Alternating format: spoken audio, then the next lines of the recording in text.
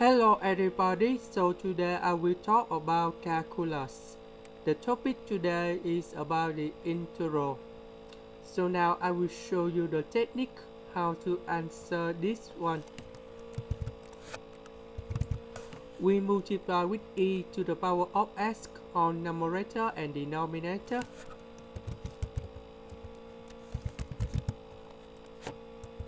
Next, we need to use about integration by substitution. So we put about u equal to e to the power of s. Du equals e to the power of s ds.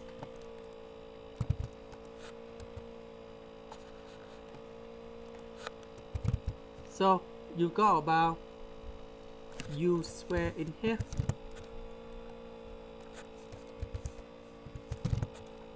This one we change for du. Next, we need to use about integration by trigonometric substitution. So we put about u equals to 4 sine t. So we got about du equal to 4 cosine t dt. So we put this one in here and you got about 16 sine t square.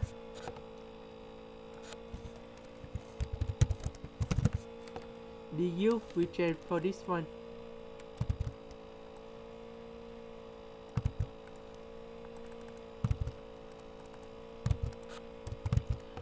The square root of number 16, you got about number 4.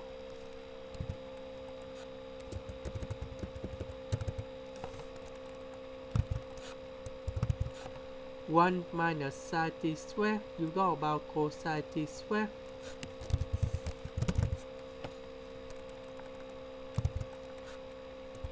The square root of cosine t square, you got about cosine t. 4, number 16, you simplify.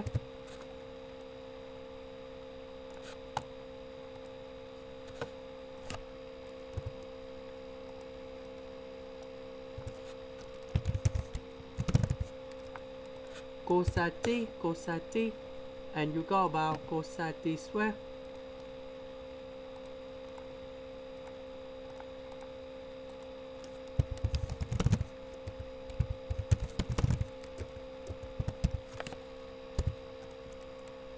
And this one, you got about cosine t square. And the last one, we change cosine t square into cosecant t square minus 1. And now we can get the final answer. The integral of cosine t square, you got about negative cosine t. The integral of number 1, you got about t.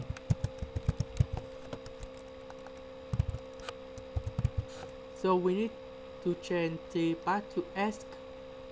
First, we need to change t into u. We divide both sides with number 4, and we got about t equal to arc sine of u divided by 4. We put this one in here.